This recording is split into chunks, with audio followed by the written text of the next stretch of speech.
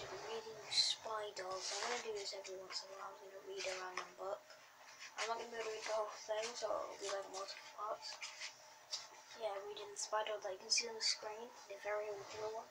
So, let's get into this. Chapter 1, A Brush with Death. The man with the gun was prowling nearby. Lara couldn't see him, but she could smell him. She still had the taste of the flesh in her mouth. She crouched, absolutely still, half hidden in the undergrowth. A twig cracked underfoot. "Where are you, dog?" he cursed. "I have a little something for you." Yes, and that little something is a bullet, Lara thought as she adjusted her position in readiness to leap at the man. He came into view, the gun held out in front of him, walking carefully, occasionally turning round full circle. His clothes were torn, his arms were scratched, and his legs were bleeding badly. Souvenirs of his encounter with the dog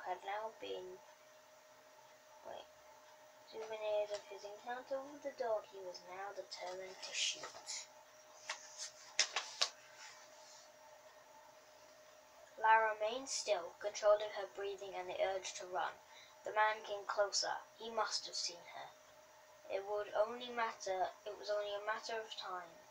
Wait for the right moment, and I might live to fight another day.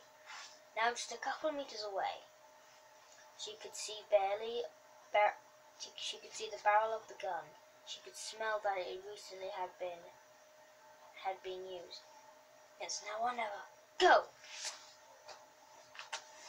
Lara leapt from her hiding place, surprising the man and sinking her teeth into his arm. He yelled in pain and dropped the weapon. The dog sprinted away. "I must get out of this wood. Just run and don't look back." She couldn't see the man, but obviously he had found his gun. She heard a shot. A bullet thudded into a nearby tree. She ran faster, zigzagging out of the way as more shots were fired. An empty Coke jumped high into the air as a stray bullet hit it. The noise was enough to wake her. Lara leapt to her feet. At first she wasn't sure where she was. There was no wood, no undergrowth, and no gun. Instead there was a concrete floor, a water bowl, and some iron bars. She quickly recovered her senses. Lara was in the safety of the RSPCA. She had been dreaming of her brush with death 5 days ago.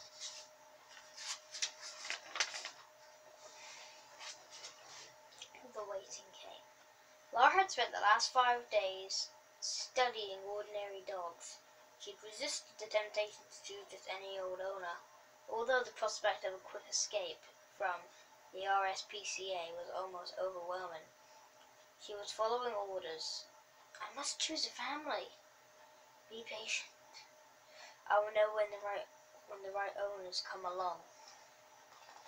Lara noticed that the pretty dogs with the good manners tended to see only a few hours, whereas the ugly ones with gruff bark stayed a lot longer. In fact, some she had spoken to had been in their cages for months. A bit of shame that humans choose according to looks, she thought. Maybe I can help one of the log-serving dogs get adopted. She tried to help Bruce in cell 34. He had been caged for nearly 6 months, and Lara noticed that his size and his energy put off a lot of potential owners. Even worse, got so excited when people came round that he jumped up at the bars and howled like a wolf. Yet when nobody was around, Bruce was the nicest, softest dog on the row. At exercise time, Lara took him to one side. "Look here, Bruce," she barked. "Have you ever considered why you have been here for 6 months?" Bruce wasn't the brightest. He hadn't really considered very much at all, only that he was desperate to have a family, and that the more he tried, the worse it got.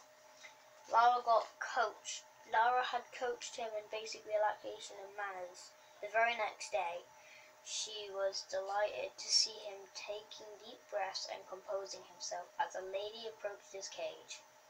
Good lad, Brucey, he thought. No barking or jumping up. Keep it cool. Then as per the plan, Bruce lay down and rolled over for a tummy tickle, and Lara watched as the lady stopped at cave 34 and patted his belly. Lara knew that Bruce was fighting his urge to bounce and howl. She was willing.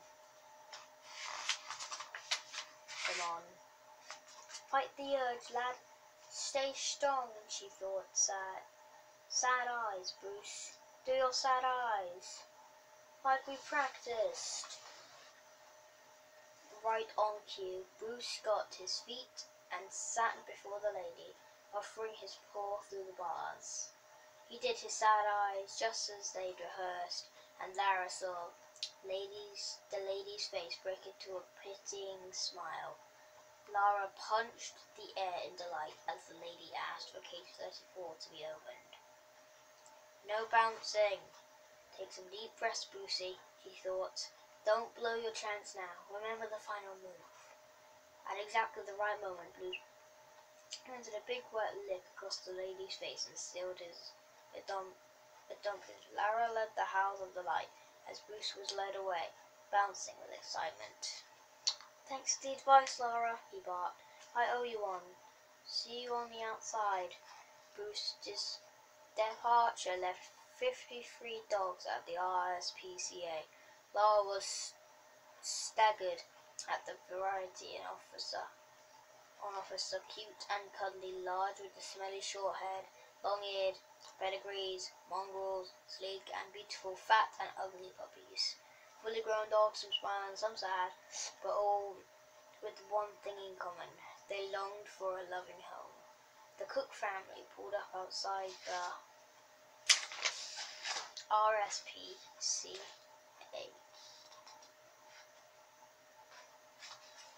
That's all I can read for now. Okay guys, thank you so much for watching this video.